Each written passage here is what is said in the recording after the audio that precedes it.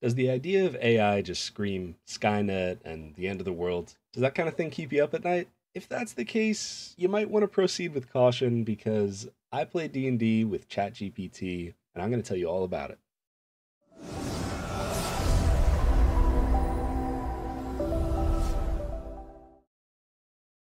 Hey everybody, welcome back to JNJtabletop. I'm the real Josh T, and if you're like me, you can't escape conversations about AI and ChatGPT. It's all over Twitter, it's all over the news. People at work always want to talk about it. And I guess you can't escape it here either because it kind of piqued my interest. So I downloaded, I think it's called Genie. It's just an app for ChatGPT, and I don't know, I really don't know anything about AI. That's not my forte at all. So if you want to teach me about it, let me know in the comments. That's fine.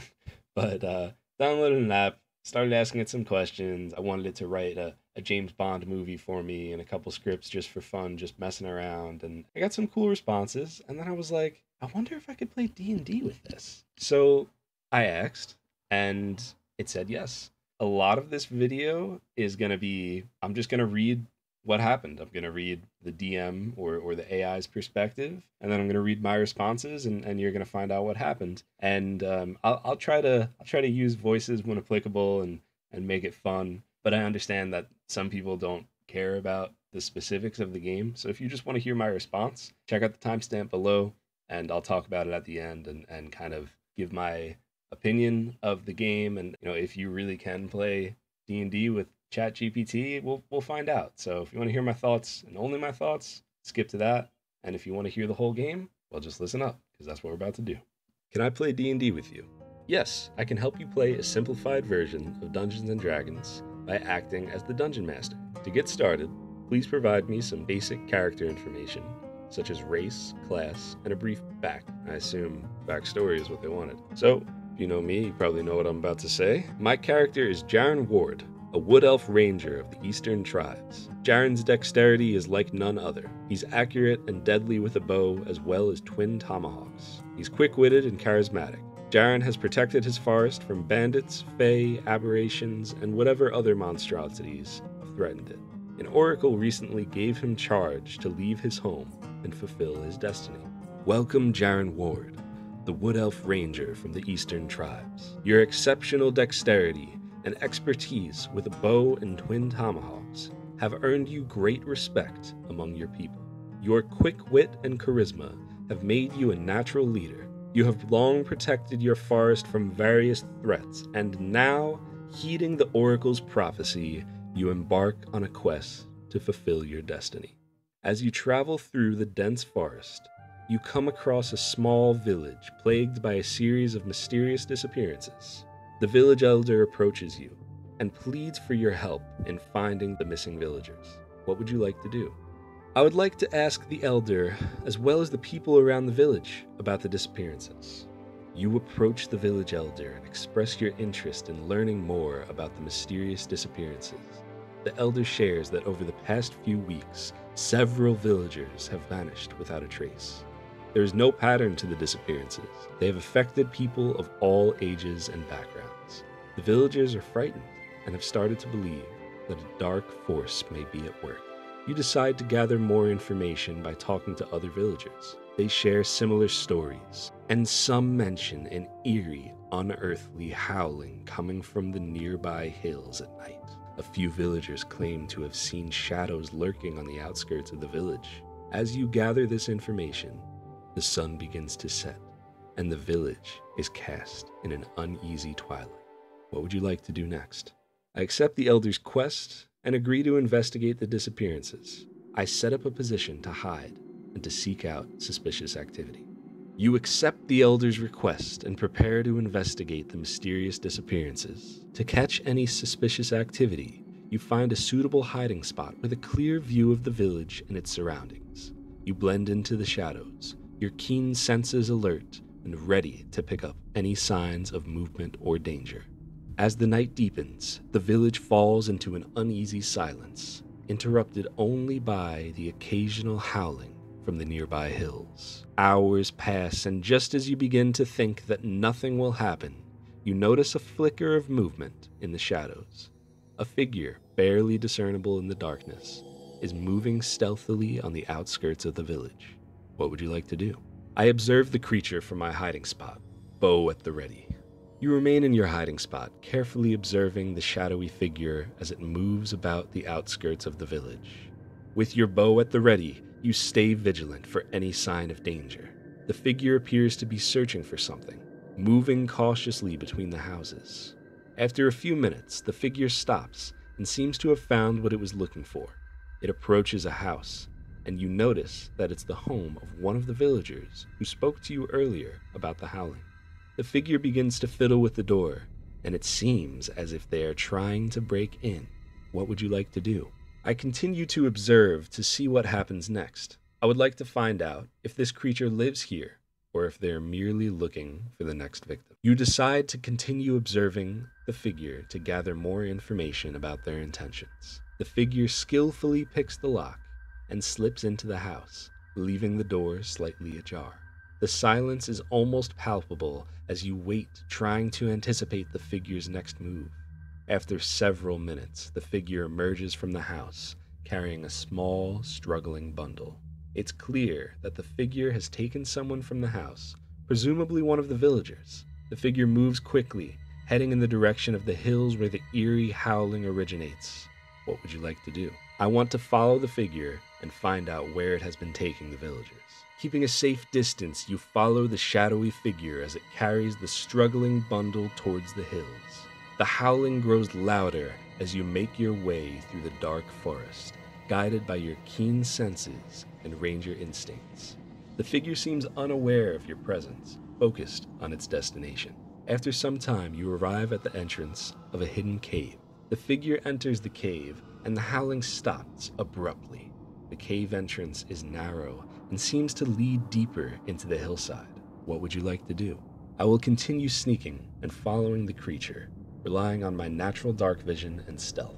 Relying on your natural dark vision and stealth abilities, you cautiously enter the cave, taking care to make as little noise as possible.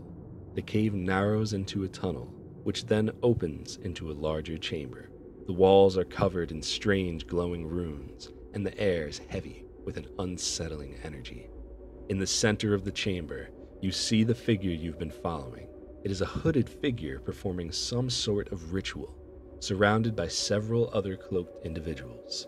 The captured villager is bound and unconscious on a stone altar. The howling has stopped, replaced by the low chanting of the hooded figures. What would you like to do?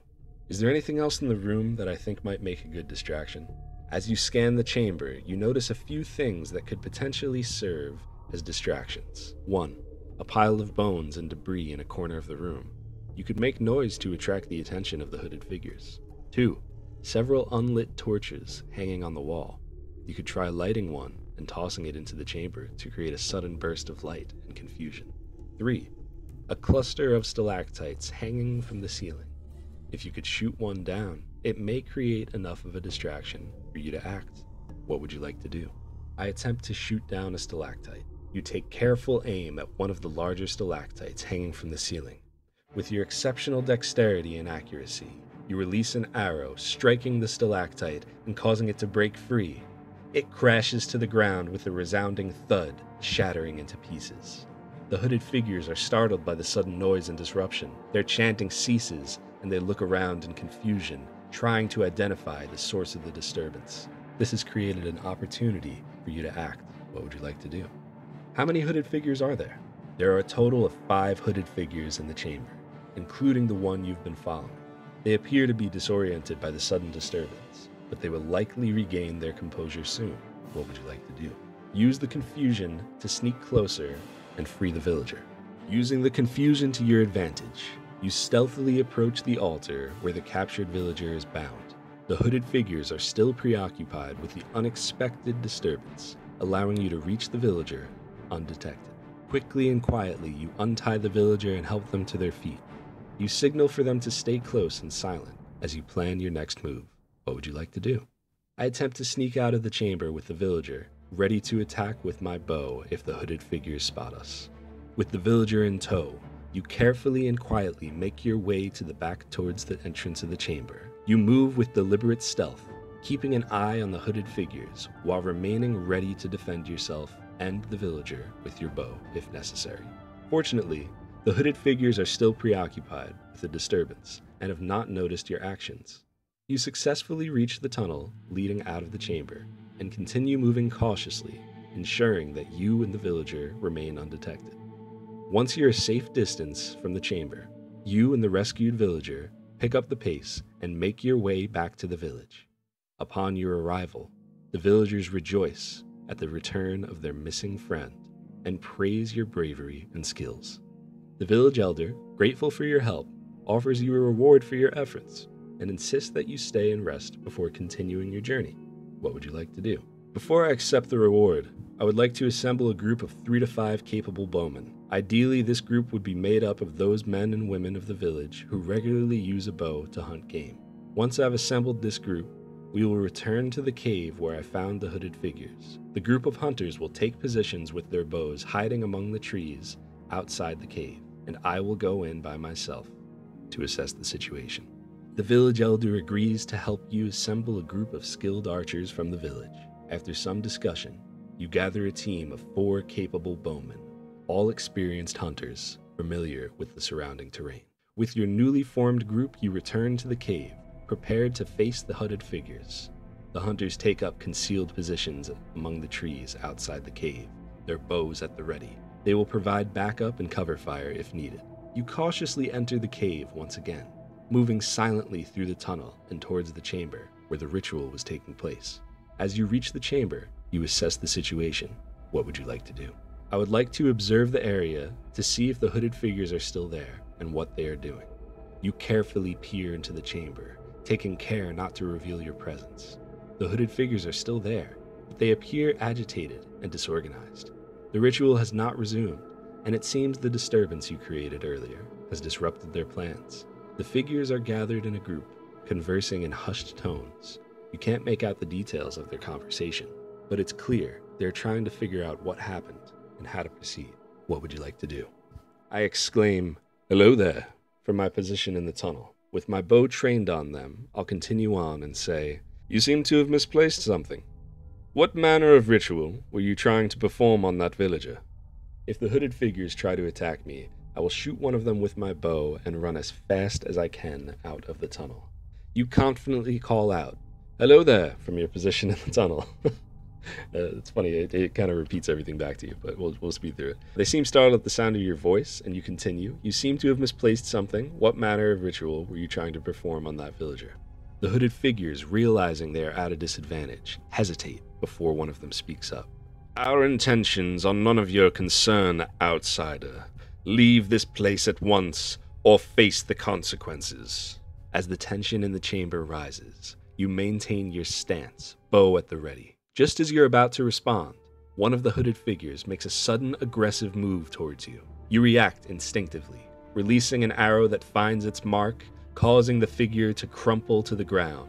Seizing the opportunity, you sprint back towards the tunnel entrance, knowing that your team of archers is waiting outside to provide cover. What would you like to do? I instruct my archers to wait in their positions and shoot the hooded figures when they leave the tunnel. I let them know I want one left alive to capture and question. You quickly relay your plan to the team of archers, instructing them to stay in their concealed positions and shoot the hooded figures when they emerge from the tunnel. You emphasize the importance of leaving one of them alive for questioning. The archers nod in understanding and prepare their bows, waiting for the right moment to strike.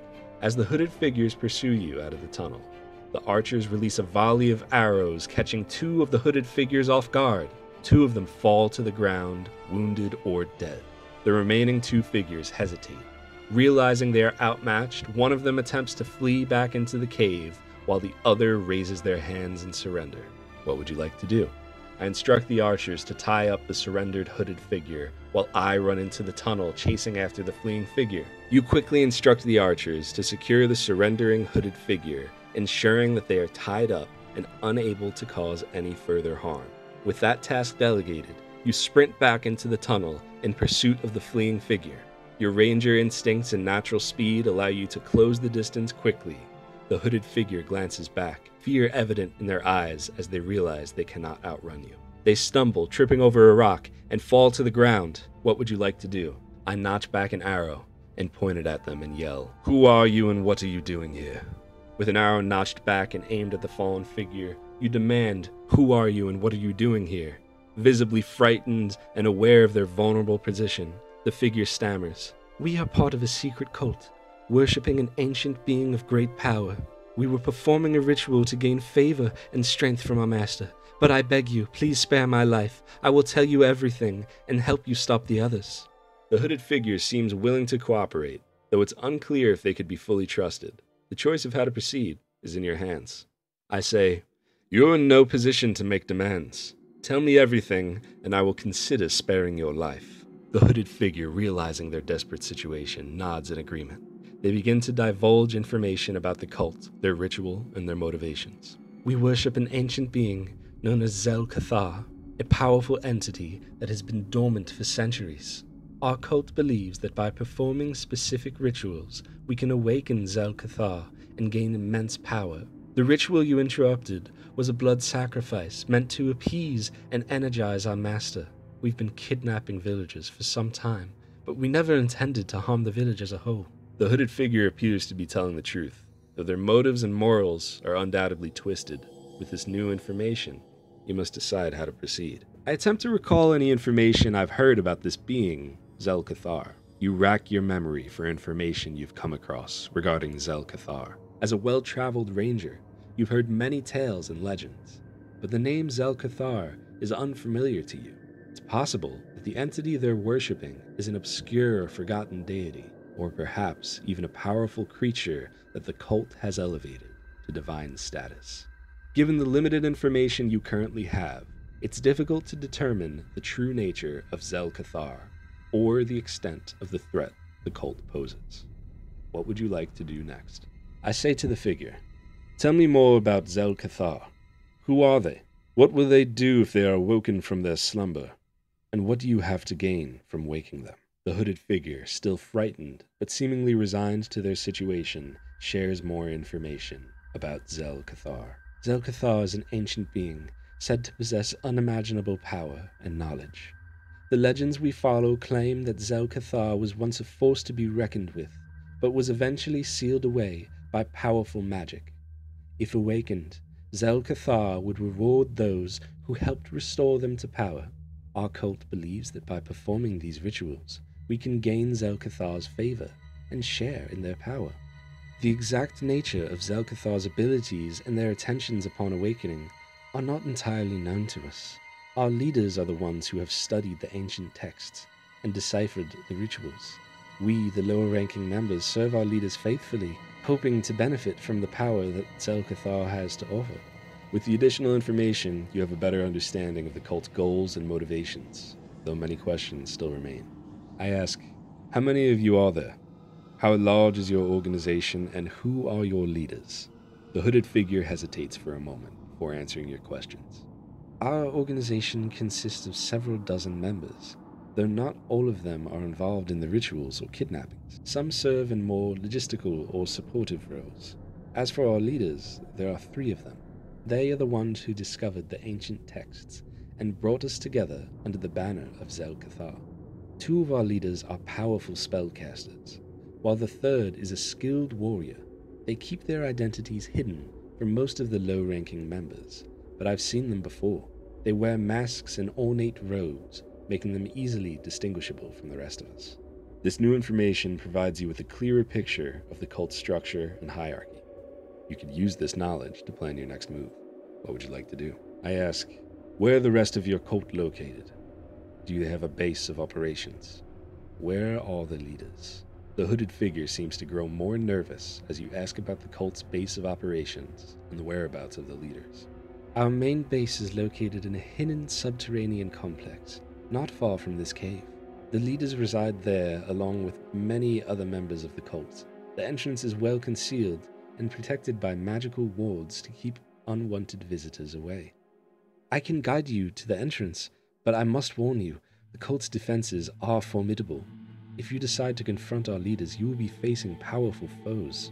With this revelation, You now have a better understanding of the cult's operations and the potential challenges that lie ahead. What would you like to do? I say, thank you. You've been very helpful and informative. How did you come to join this organization? The hooded figure looks down, seemingly ashamed, and begins to explain their reasons for joining the cult. I was lost, searching for a sense of purpose and power in my life. The cult promised me both. They offered me a chance to be part of something greater, and I was drawn in by that allure. I never imagined it would involve such dark deeds. By the time I realized the true nature of the cult, I was in too deep, and I didn't know how to escape. I'm not proud of what I've done, and I want to make amends. If you'll allow me, I'll help you put an end to the cult and their twisted goals. The figure's sincerity seems genuine, but the decision of whether to trust them is ultimately up to you. I ask, what sort of help could you offer? Are you skilled with the blade, or are you a powerful caster? The hooded figure responds, I have some skills in both blade and magic, though I am not as powerful as our leaders. My main strengths lie in the knowledge of the cult's operations, rituals, and defenses. I have some experience with stealth and infiltration, which could be valuable in navigating our hidden base and thwarting the cult's plans.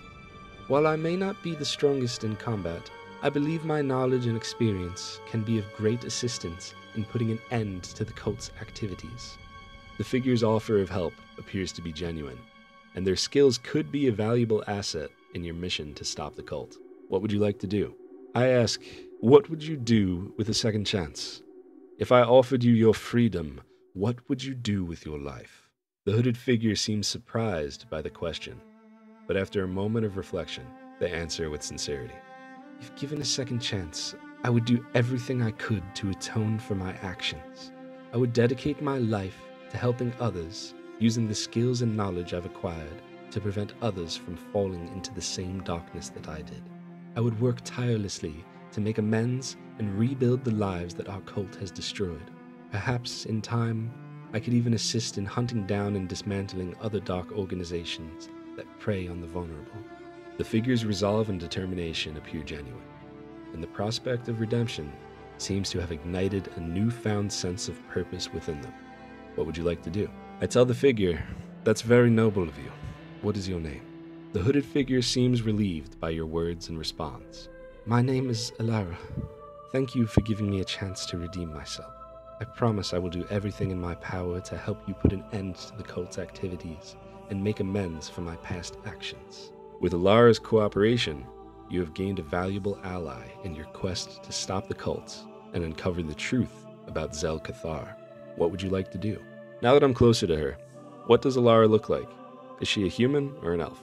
Upon closer inspection, you could see that Alara is a half-elf. Her features bear the subtle, graceful characteristics of elven heritage, while also displaying human traits. She has long, dark hair and a slender build, and her eyes reveal a mixture of fear, determination, and hope.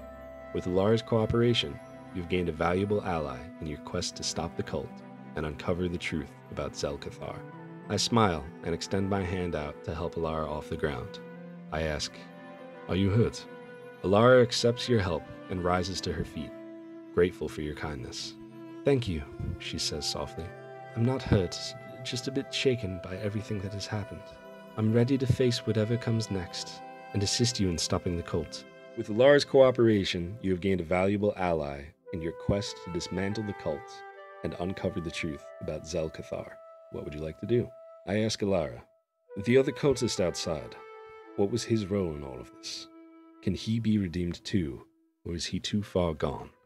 So, unfortunately, there was some sort of error with the app that I was using, and I wasn't able to get an answer to that last question that I had sent in. And I find myself really wanting more, and I want to know what happens with Jaren and Alara. Somehow, a really interesting story was beginning to unfold. We went from this quest that seemed like it was probably like a werewolf or something like that. I was thinking like maybe it actually lives in the town. That's kind of interesting. Like good for you, Chat GPT. And it was like, no, there's a cult. And I was like, okay, all right, classic D&D. But the fact that it allowed me to be a little creative and create a distraction and get out without fighting, but then go back and get people from the town to fight alongside me. And then not even the person who I had planned on interrogating, I ended up having a whole conversation with, and they're a real person with real stories and things that they care about and fleshed out NPC.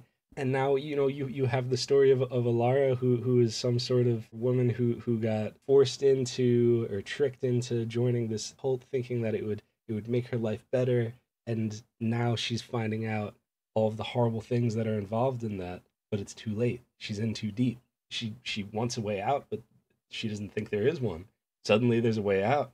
Now she wants a redemption arc. I could imagine that if this campaign, if you want to call it that, adventure, whatever it was, if that were to continue, I could see her taking some sort of like paladin oath for redemption or trying to redeem herself and going out and just destroying all these evil cults. And the lore that it created with Zel-Cathar. Originally I was thinking maybe that's something that exists. Maybe that's something that it stole from someone. So I don't know. I was thinking maybe it's pulling that from something. And I did a little bit of Google work and I haven't found anything on Zel-Cathar. So it just created a whole new entity and lore behind it. And I thought that was incredible. So here's my take. I really enjoyed playing D&D, if you want to call it that, with ChatGPT. I think it was cool. I think it's worth trying out. And I know a lot of people have been saying like this is the future and Wizards is trying to make an AI, that's what D&D Beyond's going to be.